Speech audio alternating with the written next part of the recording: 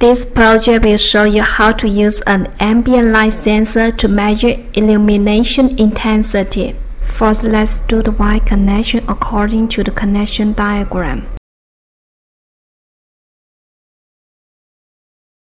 Then connect ends of ambient light sensor to A0, positive end to VCC,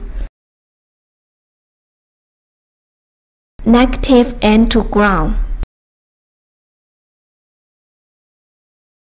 Finally, connect this board to computer with a USB cable to download the program. After wire connection is done, open Arduino IDE, click Tools. For board, select Arduino Uno.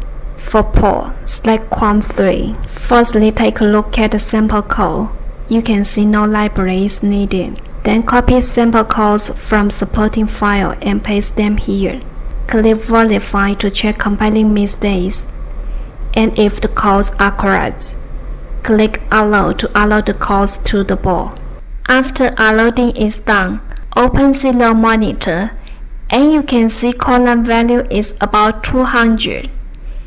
When shading the sensing part with a hand, you can see the value is decreasing. Test is now complete. Thank you.